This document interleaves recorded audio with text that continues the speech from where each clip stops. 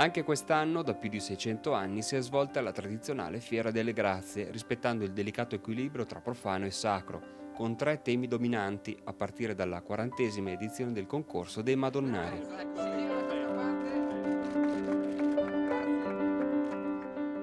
Quest'anno per la prima volta faremo un coordinamento fra tutti gli organizzatori di manifestazioni simili alla nostra e ci sono in tutto il mondo, verranno dall'America, dal Messico, verranno quest'anno anche dall'Australia, poi avremo ovviamente Olanda, Germania che già da tempo hanno una tradizione, Spagna, e vedremo un pochino di coordinare tutti assieme delle linee comuni, specialmente per la definizione di che cos'è la tecnica madonnara, perché si sta diffondendo massicciamente l'uso dell'acrilico, che non è del sagrato delle grazie. A grazie ci sono solo gessetti che l'acqua porterà via. In questo ambito è stato ricordato Toto De Angelis, che qui cominciò a dipingere nel 1978. L'altro filone è quello della solidarietà. Ecco quindi una lotteria pro terremotati. Il denaro inizialmente destinato ai fuochi sarà devoluto a loro favore e un evento speciale per la serata conclusiva.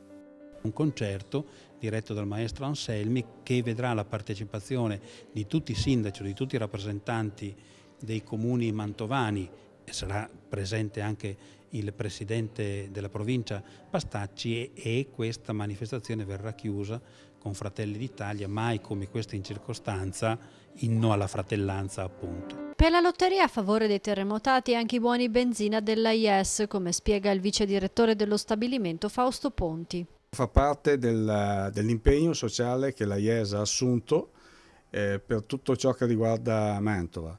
È un contributo vero, reale, da dare all'organizzazione. Si tratta di buoni benzina da ritirare nel vicino distributore di Castellucchio. È un piacere anche per me sapere che l'azienda dove lavoro contribuisce anche a questa manifestazione. La solidarietà continua dopo le 2500 bottiglie d'acqua raccolte per chi è rimasto senza casa. Mancava acqua potabile alle famiglie che purtroppo non potevano più rientrare nelle case a causa del terremoto. In pochissimo tempo abbiamo raccolto, anche su iniziativa dei lavoratori della IESA stessa, abbiamo raccolto più di 2500 bottiglie d'acqua e sono state prontamente consegnate alla protezione civile nel nostro paese di Mantova.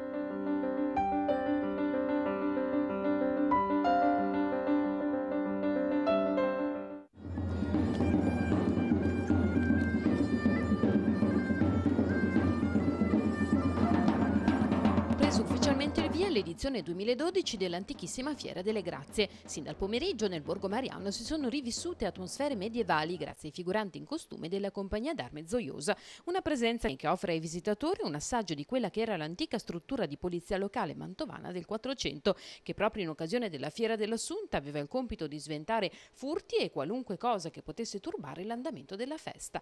La fiera ha preso ufficialmente il via della Madonna sulle sponde del lago, dove il sindaco di Curtatone Antonio Badolato ha fatto gli onori di casa di fronte alle numerose autorità presenti, dalle forze dell'ordine ai sindaci della provincia, assieme a Monsignor Egidio Caporello. Momenti solenni e di devozione cui da sempre fa da contraltare la faccia più profana dell'antichissima fiera, quella più godereccia, fatta di cotechino ma anche di enormi porchette e panini con la salamella, serviti nonostante il caldo torrido e usando pure qualche accostamento azzardato. Tutto quello che si può trovare appena ci si lascia alle spalle la piazza del santuario, la via dei moderni pellegrini che si recano alle grazie e alla striccata di continue tentazioni, peccati di gola a cui è difficile resistere, anche se in fondo con la festa è lecito concedersi qualche strappo alla linea e al portafogli, lasciandosi stuzzicare dall'offerta multicolor delle bancarelle. Ce n'è per tutti i gusti, dai giochi alla biancheria, sino all'immarcescibile mastella per il bucato.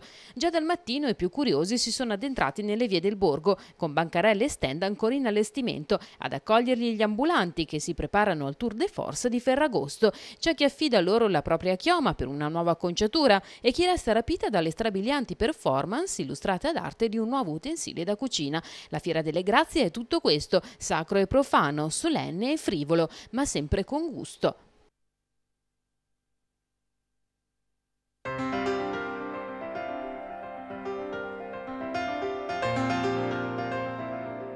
Come sempre i madonnari arrivano da tutto il mondo. Quest'anno a contendersi il primato di chilometri fatti per raggiungere Grazie sono una delegazione di madonnari australiani e questo giovane di 16 anni che arriva dal Perù. È la prima volta che vengo in Italia ed è la terza che lascio il mio paese dove frequento la scuola d'arte. Sono già stato in Colombia e negli Stati Uniti. Qui è tutto bellissimo, l'arte, i posti da visitare, è tutto stupendo, mi tocca il cuore. Questa madonnara arriva invece da San Diego, in California. È la mia prima volta qui e ne sono entusiasta.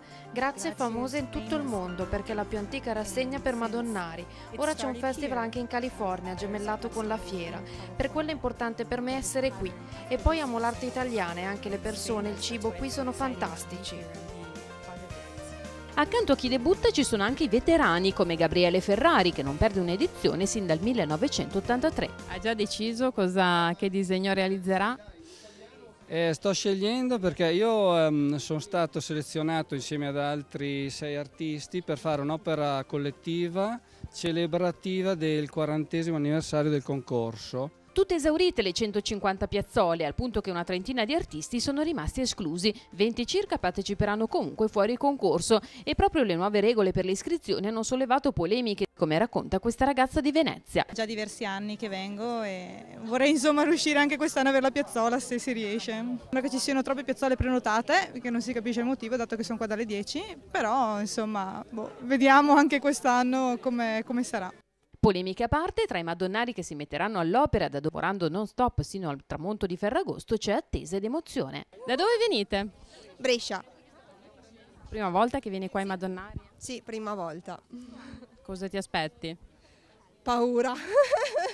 No, non lo so, una bella esperienza, vediamo.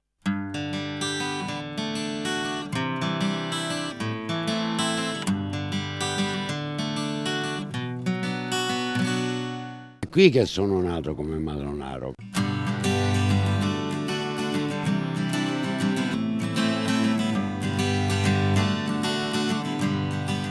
Fra la manifestazione della piazza e la strada sono due cose ben diverse. In strada i madonnari stanno scomparendo perché lavorano troppo e guadagnano molto poco.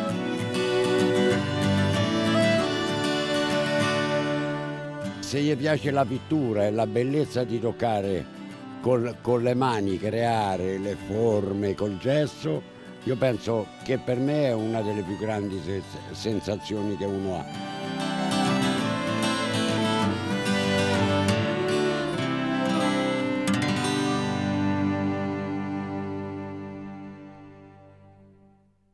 Dici madonnaro ed è impossibile non pensare a Toto De Angelis in arte straccetto, il più popolare tra le centinaia di artisti del gessetto che in 40 anni hanno solcato il sagrato del Santuario delle Grazie. Straccetto se n'è andato quasi un anno fa, ma nessuno lo ha dimenticato. Grazie è stato ricordato proprio attraverso quell'autobiografia, Io Straccetto, artista di strada, edita da Sometti, cui il madonnaro aveva affidato la storia della sua intensa e difficile vita.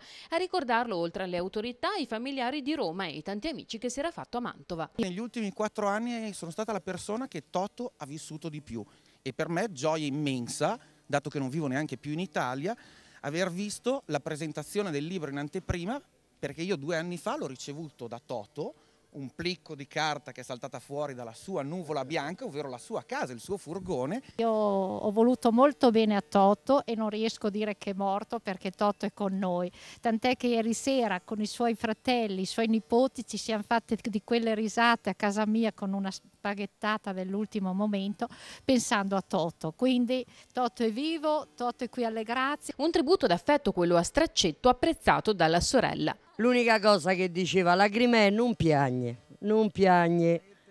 ma no, non piagne Lagrimè, l'unica cosa che dico grazie a tutti, grazie. Un bacione a mio fratello. Da Roma è arrivato anche il titolare del bar set della fiction I Cesaroni, dove Straccetto passava ore a giocare a carte, infastidito non poco dal clamore televisivo. Era conosciuto da tutte le parti, lei pensi che al locale mio viene gente da Brescia, tante volte c'è la foto sua là, dice ma conoscete questo signore? Dico beh un pochino, dico sa. Chi ricorda bene Stracetto è Romeo Nicoli della Pro Loco, presidente della prima edizione targata 1973. Lui non è iniziato a venire a Grazie come Madonnaro, lui veniva a Grazie a vendere i suoi sacchetti di lavanda e l'ha fatto per 2 o 3 anni. Quando ci siamo conosciuti, ci siamo presentati, ha saputo che io ero presidente della Proloco di allora e l'unico mezzo che avevamo era quello di dare un pranzo a chi partecipava alle manifestazioni. Pur di mangiare, ho detto, beh, allora anch'io partecipo. Non cercava tante cose, cercava l'amicizia, cercava il rapporto umano, cercava di essere coinvolti in qualche cosa che lo gratificasse. A ricordarlo è anche Cesarino Spezia. È una persona intelligente, molto intelligente, i suoi argomenti e i suoi ragionamenti erano molto positivi, cioè non è che uno parlava tanto per parlare e tra i madonnari, diciamo così, avevo questa caratteristica di madonnaro, cioè persona che ha vissuto sulla strada, quindi i suoi argomenti erano anche, diciamo così, proposti in modo duro, però li ragionava. Il concorso dei Madonnari della Fiera delle Grazie fa scuola in tutto il mondo. Nel Borgo Mariano quest'anno è arrivata infatti anche una delegazione del Chalk Urban Festival di Sydney. L'obiettivo, racconta la direttrice della manifestazione australiana, è quello di carpire i segreti del concorso di Grazie. Il nostro festival esiste proprio grazie al vostro. Molti dei miei amici artisti vengono qui da anni e parlandomi di Grazie mi hanno detto perché non organizzi qualcosa di simile e così l'ho fatto. Questi giovani di Sydney non saranno semplici osservatori, con loro c'è anche la più nota artista del gessetto d'Australia, Jenny McCracken, che parteciperà al concorso, mentre il resto della delegazione girerà un documentario sulla rassegna dei Madonnari e l'antichissima Fiera delle Grazie. Vogliamo raccontare com'è il festival per Madonnari più antico e importante del mondo. Questo posto è meraviglioso, siamo qui da sabato e in questi giorni abbiamo visto il borgo riempirsi pian piano. È davvero uno spettacolo e vogliamo che tutti in Australia lo sappiano.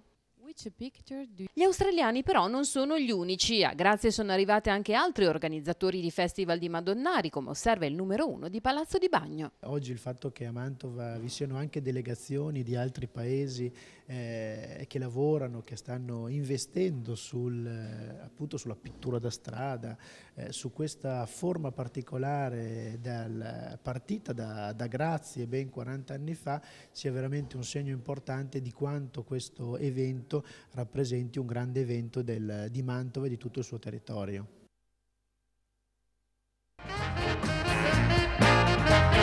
Evviva la Fiera delle Grazie che mette tutti d'accordo con una fetta di cotechino a chiunque. Cosa sarebbe la Fiera delle Grazie senza il cotechino? Emozionante e evocativa per i fedeli, ma anche appetitosa per i golosi, che ogni anno non vogliono rinunciare a un saporito panino con il cotechino, diventato un simbolo dell'accoglienza mantovana. Pane e cotechino sono le robe più semplici, più belle, sono quelle che accomunano, come è la comunità che arriva alla nostra fiera così importante. Che faccia caldo o che non faccia caldo, quando la roba è buona, la roba buona la tira, cioè nel senso che quando la roba è buona ha successo. Quasi 6 quintali di cotechino cucinati quest'anno da Fernando Aldegheri e Daniela Bellintani, la maggior parte destinati a farcire succulenti panini. C'è la possibilità di avere un panino con 2 fette di cotechino o con una fetta, perché non tutti insomma si vogliono riempire, poi c'è dell'altro da assaggiare durante la fiera. Cos'altro c'è di buono da assaggiare durante la fiera? Noi serviamo tortelli di zucca a tavola, i maccheroni con lo stracotto, il risotto alla pilota e le tagliatelle con l'anitra. Poi lucio in salsa, stracotto, i piatti più tradizionali della nostra cultura contadina mantovana. Un morso nella tradizione che contagia visitatori mantovani e non, e anche noi non resistiamo alla tentazione. La giornata qua alla Fiera delle Grazie è proprio questo, il panino col cotechino. Provare per credere.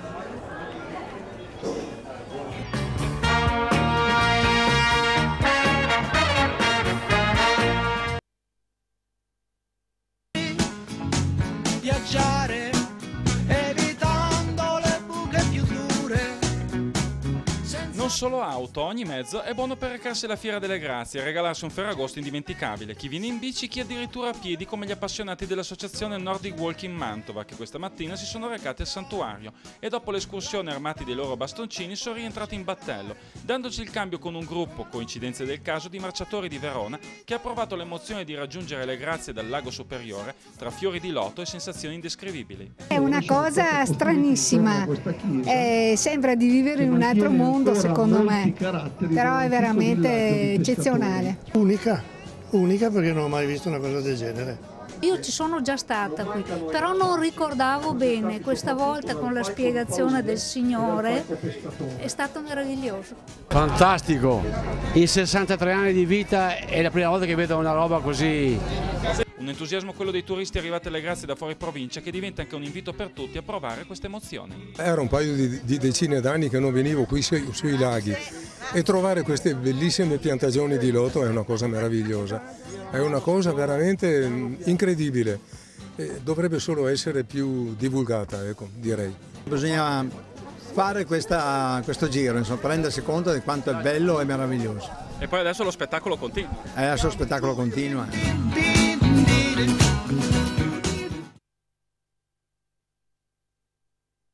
Passare ore sul sagrato del santuario e dipingere immagini sacre senza mai fermarsi, neanche quando il sole picchia duro, quando cala la notte. E sapendo che il proprio capolavoro non resisterà al primo accenno di pioggia o vento. Un lavoro stoico quello dei Madonnari, dietro il quale c'è passione ma anche spiritualità, come osserva Monsignore Egidio Caporello, che da sempre osserva e apprezza l'opera degli artisti del gessetto. Io li guardo seduti a terra la notte e quant'altro, no? E poi li conosco quasi tutti. Cosa hanno dentro per fare un'esperienza di questo genere? La voglia di esprimere il meglio della vita, e il meglio in questo caso di una vita segnata dai segni cristiani, mai contenti, quindi disponibili a cancellare perché domani si farà un'altra cosa e si farà meglio e si continuerà a cercare. Questa è una parabola della vita cristiana. Non si è mai arrivati, però si esprime sempre al meglio e poi se qualcosa non c'è o è, si cancella ma si riprende e si rifà, mettendo a frutto il patrimonio acquisito o perfino gli errori che inevitabilmente compiamo. È una spiritualità che trasuda senza pretesa di chiamarsi tale. Sveglia prima dell'alba, messa, spuntino, poi in fila per ammirare le Madonne, tra sacro e profano la Fiera dell'Assunta. Non esiste in provincia manifestazione più evocativa, dice il sindaco, che per i terremotati ha stravolto l'organizzazione. Quest'anno a tutti gli elementi consueti si aggiunge anche questo indirizzo solidaristico, la volontà cioè di ricordare soprattutto domani sera con un concerto e con una raccolta di fondi i nostri fratelli, i nostri concittadini mantovani colpiti dal terremoto. Tutti promossi gli artisti. A me pare sempre che le opere abbiano un grande valore espressivo, che siano ricchissime di colori e soprattutto facilmente interpretabili al di là dei registri, dei canoni estetici, delle forme d'arte consuete. Cioè a me personalmente piacciono e le godo. Prima del patchwork dei dipinti, in prossimità del palco, un'opera dedicata al 40° anniversario dell'incontro dei Madonnari. Sull'asfalto l'evoluzione del concorso. Dal Ferrari che rappresenta il classico, all'America, all'Asia, alla Germania e al Bottoli che rappresenta proprio l'evoluzione finale. E invece c'è un'altra piazzola che ha partecipato con noi, che è il Toto. In questo senso c'è il Toto, perché abbiamo voluto fare una presenza viva, una presenza attiva, una presenza, è regolarmente iscritto, è la piazzola numero 7, è lì, è tutta notte che suona la campana, dunque è lì. Ai premiati, così come ai membri della giuria, andrà la terza di 5 incisioni di Gerolamo Tregambe. In occasione appunto dell'incontro madonnaro promuove e confeziona questa opera che rappresenta in varie angolazioni il santuario e la valle. Un convegno per celebrare i protagonisti della Fiera delle Grazie, i Madonnari, è quello che si è svolto all'antico foro Boario per ripercorrere i 40 anni di storia del concorso Fiore all'occhiello dell'antichissima fiera. La vicenda dei Madonnari è essenziale per lo svolgimento della fiera e per il successo della fiera, ben ricordando e ben sapendo che è questo elemento profano, ludico di intrattenimento e artistico che però si affianca all'altra componente essenziale che è il culto di Maria e la devozione mariana. Tra i membri della Proloco, motore della fiera, è ancora vivo il ricordo della prima pionieristica edizione del concorso targata 1973. Indubbiamente ha portato un incremento notevole alla fiera, ripeto, alla Fiera di Grazie, che all'epoca stava semando. Siamo partiti con 7 persone il primo anno, non conoscendo nessuno. Era ovvio che il primo Madonnario che ha vinto, lo ricordo, è stato Prisciandaro, e di Madonnari c'erano 2, lui, Prisciandaro, e Nicolino Picci. Prisciandaro poi è stato ospite a casa mia perché allora non c'era nessuna possibilità di poter ospitare, non avevamo finanziariamente non avevamo nulla da poter spendere. Accanto al delegato vescovile per i beni culturali, Monsignor Giancarlo Manzoli, a spiegare come il concorso dei Madonnari sia cambiato in 40 anni alla storica dell'arte Paola Artoni dell'Università di Verona. Si è partiti negli anni 70 con una manifestazione naif, se vogliamo, un po' improvvisata, con una grande energia da parte dei volontari della Proloco che hanno rintracciato queste figure che erano un po' considerate dei barboni, degli artisti di strada. Nel tempo tutto questo è cambiato, è arrivata l'accademia, sono arrivate le scuole, è arrivata la formazione, sempre più il Madonnaro oggi è un artista specializzato, ben consapevole del suo ruolo, delle tecniche e del mondo che si può dire proprio a tutti gli effetti uno spettacolo popolare. Col tempo si è evoluta anche la tecnica pittorica di quest'arte, tanto effimera quanto suggestiva. La tecnica pittorica si è evoluta, si è passati dai grandi maestri pugliesi degli anni 70 che usavano uno sfumato soprattutto come elemento caratterizzante di grande morbidezza, con grande fatica, anche proprio l'uso dei polpastrelli che quasi sanguinavano alla fine del lavoro. E si è arrivati sempre più alla tecnica del tratteggio, oggi siamo a un ibrido. Ci sono degli artisti ormai bravissimi che riescono a sfruttare gli elementi prospettici e dare un effetto di tridimensionalità. Il primo è stato Kurt Wenner negli anni 80, oggi abbiamo la generazione seguente, soprattutto delle ragazze, perché i Madonnari potremmo ormai dire che sono le Madonnare in larga parte, perché ormai è caratterizzata da questo aspetto, e sono persone che sono ormai in grado di catturare con gli occhi contemporanei l'interesse del pubblico. Arrivano dall'Australia e dal Messico 2 dei trionfatori del 40° incontro nazionale dei Madonnari, incontro che si conferma internazionale, come ha sottolineato più volte la voce della manifestazione Elide Pizzi. All'australiana Jenny McCracken è andata la medaglia d'oro tra i Madonnari semplici, il messicano Juan de Svera è salito sul gradino più alto del podio tra i Madonnari qualificati, ma è stato anche l'artista preferito dalla giuria popolare, 1628 i votanti.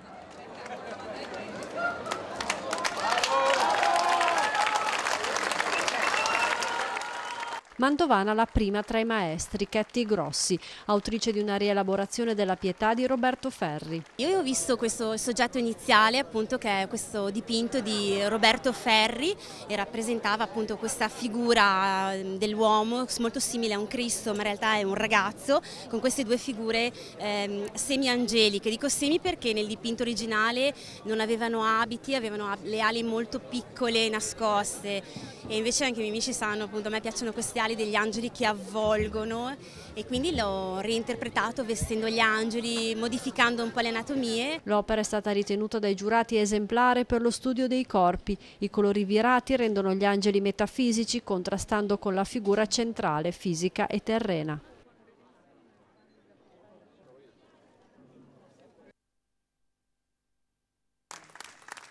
Decisione difficile ma unanime, la giuria ha dovuto scegliere tra partecipanti agguerriti dotati di tecnica e creatività, ma alla fine la scelta di Ketty Grossi non ha diviso. Non è stato facile perché il livello quest'anno è stato molto alto, però alla fine è passata quasi all'unanimità questa decisione perché era un'opera molto particolare, un uso del colore molto sapiente per dare un messaggio insieme antico e moderno. Quindi un'opera veramente forte che ci è piaciuta tanto. Nelle opere tanti richiami all'attualità. Abbiamo 4 opere almeno sul terremoto, abbiamo i morti in mare dei viaggi della speranza, non si poteva rimanere lontani dall'attualità.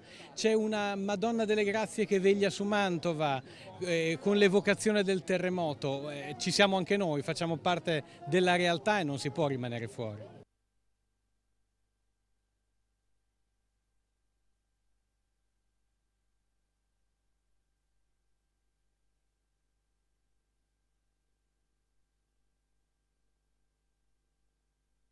benvenuti a tutti i cittadini che affollano non soltanto questo parterre ma tutta la piazza, ma in modo particolarissimo alle autorità, e le autorità questa sera sono gli amici sindaci di tutta la provincia di Mantova, e li saluto tutti personalmente, i sindaci, i loro rappresentanti. Saluto la vicepresidente della provincia di Mantova, saluto anche Monsignore Egidio Caporello e il rettore del nostro santuario Don Lucchi. Sono veramente contento della presenza di tutti voi, soprattutto di vedere tantissime fasce tricolori qui tra le prime file.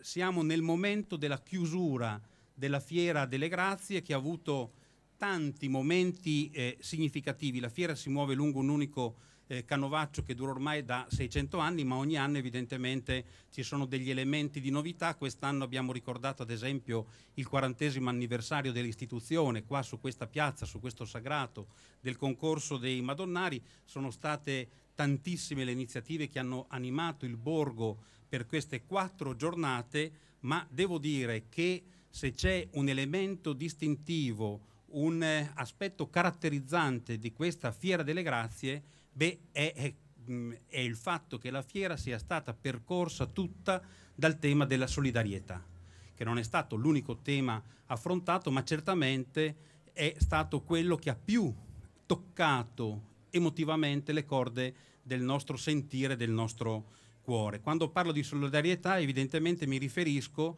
alla solidarietà ai cittadini mantovani che sono stati colpiti il 20 di maggio e il 29 di maggio di quest'anno dagli eventi sismici che tutti conosciamo, con le conseguenze disastrose che sappiamo bene. E allora il Comune di Curtatone ha immaginato di assumere determinate iniziative anche di natura economica che rispondono alla necessità di raccogliere dei fondi, quindi una lotteria, quindi un risparmio di spesa sui fuochi artificiali che non sono stati fatti eccezionalmente quest'anno, che sono sostituiti da questa manifestazione, che saranno tutti devoluti ad un microprogetto, a finanziare un microprogetto che andremo ad individuare poi e che dà il senso da un punto di vista pratico di questa nostra vicinanza, di questo nostro sentimento di fratellanza. Ma credo che l'aspetto più significativo sia proprio il concerto di questa sera, perché è un concerto che vede tutta la mantovanità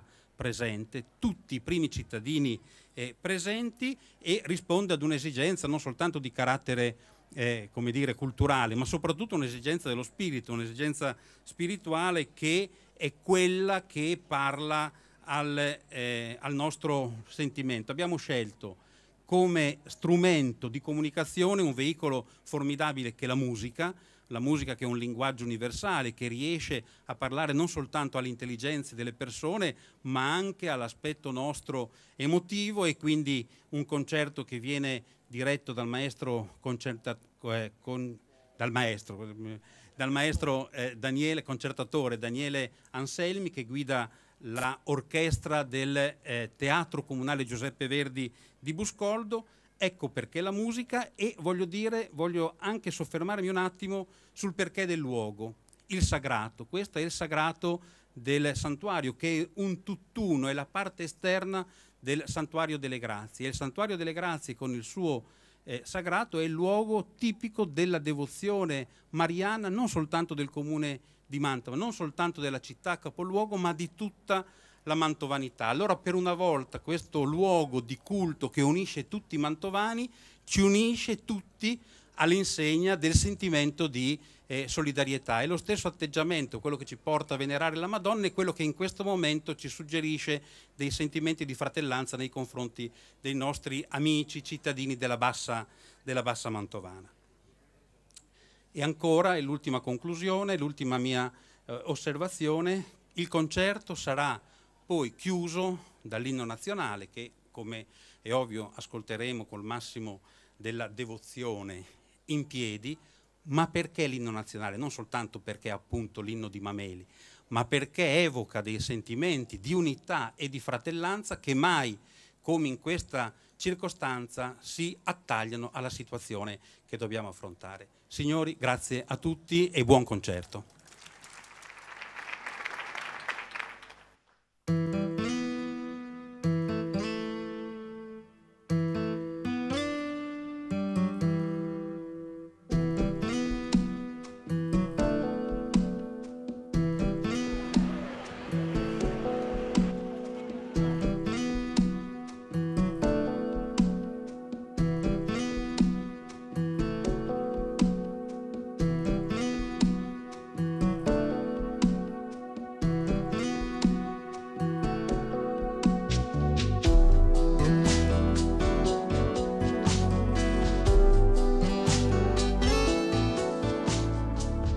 Il soffitto era crollato la settimana della prima scossa.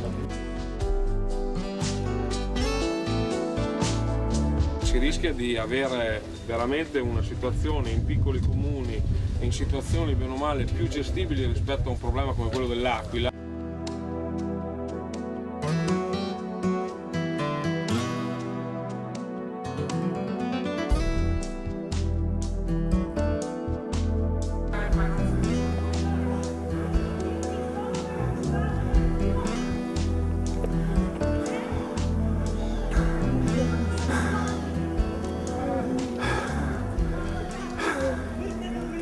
Io sto fuori, io non vado più dentro. Mi dispiace, io non vado più dentro.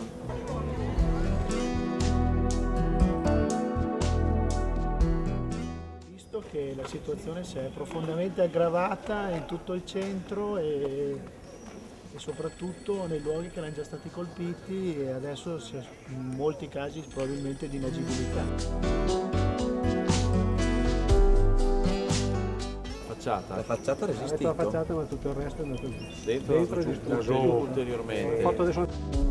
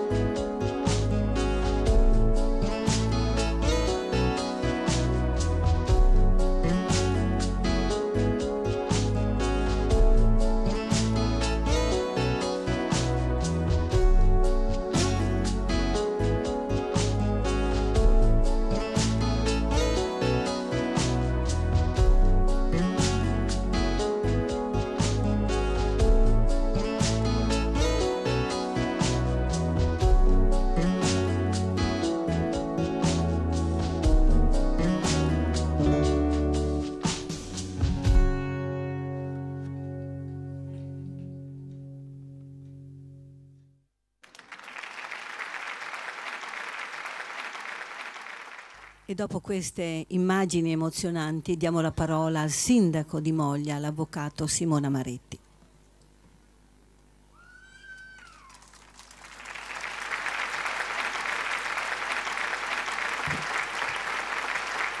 Buonasera a tutti, grazie al Comune di Cortatone per questo bellissimo regalo. Sono emozionatissima perché vedere queste immagini vi assicuro che evoca in me, in tutti noi, dei sentimenti molto forti. Già vedere tutti noi sindaci nei vari momenti di incontro è uno degli elementi davvero di importanza di questo evento. Come diceva il collega sindaco, la solidarietà, la fratellanza, le due parole che proprio credo si possano ben sottolineare rispetto ai nostri eventi sismici, perché nella drammaticità di questi eventi di sicuro il filo conduttore è stata la solidarietà, l'unione, l'unità tra noi sindaci che ci siamo trovati così in 448 a gestire delle situazioni quasi paradossali, perché per quello che è la nostra tradizione, insomma il terremoto non rientra, no, nel nostro immaginario collettivo, avevamo altri rischi, non certo il terremoto, e quindi il 20 maggio è stato per tutti un fulmine a ciel sereno, per essere generosi, non parliamo del 29. Eppure tutti quanti abbiamo cercato in noi, nelle nostre comunità, la forza per andare avanti. E come vedete le nostre strutture sono lesionate, tutte le chiese, i municipi, le scuole, tantissime civili abitazioni di un vario grado, ma più o meno insomma i comuni, almeno quelli vicini all'epicentro, hanno subito danni ingenti, il produttivo. Quindi di sicuro la situazione è stata fin dall'inizio drammatica e si è aggravata il 29. Però siamo qua, abbiamo voglia di risollevarci, cerchiamo di farlo quotidianamente. Il tema delle risorse è un tema estremamente importante, quindi anche tutte quelle che sono state le iniziative che abbiamo accolto con grande gioia da parte del Mantovano, tanti comuni che si sono avvicinati come al mio comune, a quelli vicini, sono come dicevo testimonianze importantissime, così comuni lombardi, italiani, e questi sono gli elementi credo da cui partire per risollevarci, perché da questo punto di vista non c'è dubbio, non ci siamo mai sentiti soli. Quindi io ringrazio per questo momento che ci viene offerto, anche di così tranquillità, e chiedo a tutti veramente di continuare a starci vicini, perché anche se abbiamo poco tempo, purtroppo sempre da dedicare, ma è davvero un tempo preziosissimo. Grazie.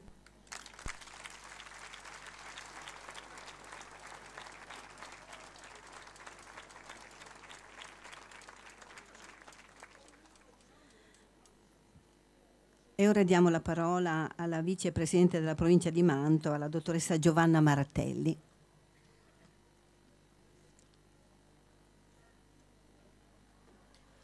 Buonasera a tutti, ringrazio Curtatone per aver dato alla provincia il piacere di rappresentare un po' tutta la comunità mantovana in questa bellissima occasione di solidarietà, quindi un grazie davvero sincero, un grazie sentito, che ci unisce tutti i sindaci della provincia, unisce la provincia di Mantova intorno alle fatiche, intorno all'impegno quotidiano che le nostre comunità colpite dal terremoto hanno sostenuto e sosterranno ancora nei prossimi tempi, proprio per far fronte alle mille difficoltà che sono proprie date da questo evento così traumatico che, come diceva Simona, non appartiene alla nostra cultura di emergenza. Noi conosciamo le piene, conosciamo altri problemi, altri rischi, ma la terra per noi è sempre stata una cosa sacra, nel senso che è quella che ci ha dato da vivere.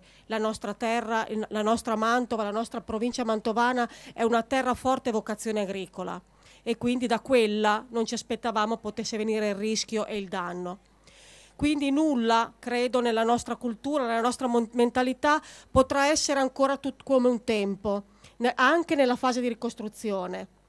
Quindi credo che su questo serva ancora lo sforzo di tutti e la solidarietà di tutte le comunità, ma soprattutto l'impegno delle istituzioni a riportare almeno i luoghi significativi di quelle terre dove erano, per mantenere delle identità forti che sono quelle che ci hanno consentito in questo tempo di gestire questa fase di emergenza così grande e così importante per tutta la provincia.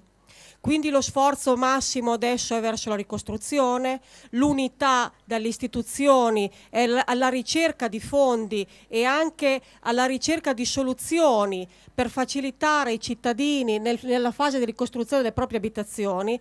Credo che Mantova ce la possa fare, perché il territorio mantovano è un territorio sano, coeso e forte della solidarietà, così come ha dimostrato Curtatone questa sera con questa iniziativa e con tutto questo contorno che è simbolo della mantovanità. Grazie.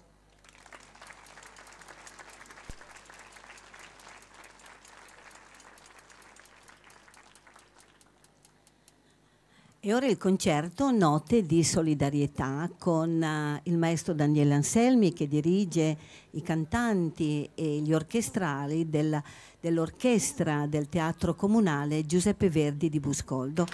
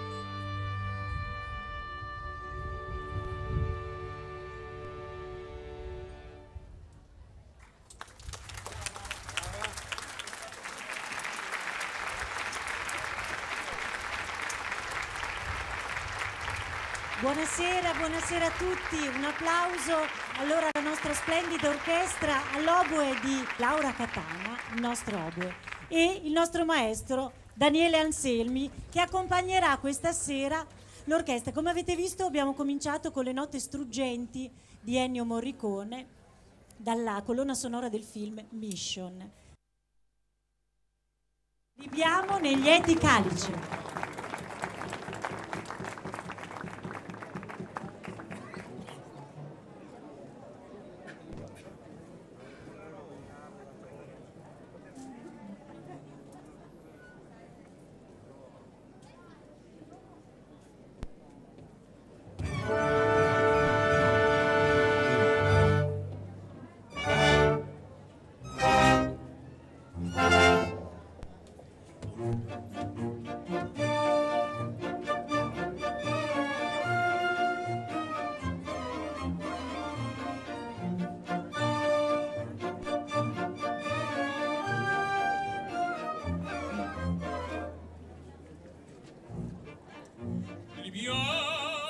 Liviamo negli eti calici che la bellezza infiora, e là fuggevole ora s'inebria voluta, e liviane dolci fremiti che suscita l'amore, poiché quell'occhi al cuore onnipotente va.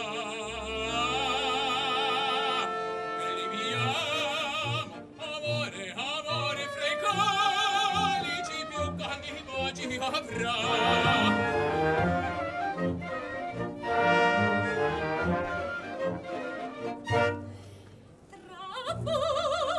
Tra voi saprò di vedere un giocondo, tutto è follia nel mondo, ciò che ne piacer.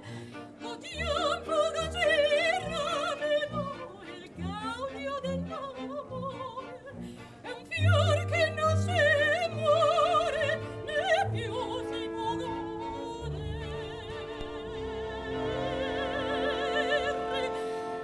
Godiamo, c'è meta, fermi, tanto lusinghie.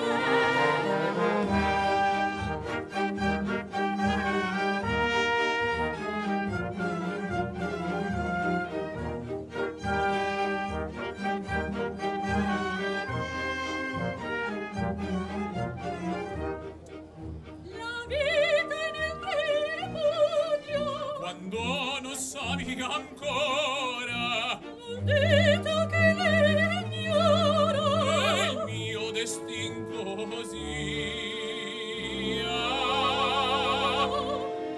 Odiamo la tazza, il cantico, la notte a bella e riso, in questo paradiso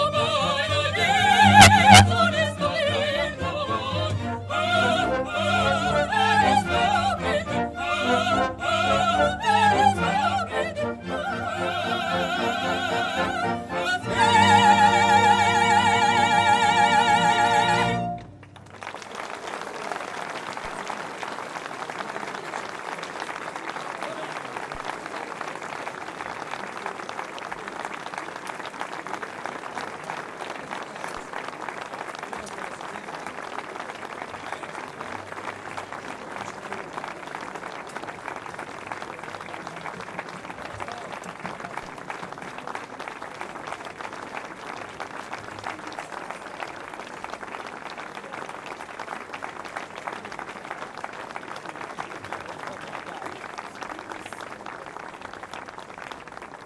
il maestro Daniele Anselmi con l'Orchestra Verdi di Buscoldo, il soprano Felicia Bongiovanni e il tenore Manuel Pierattelli.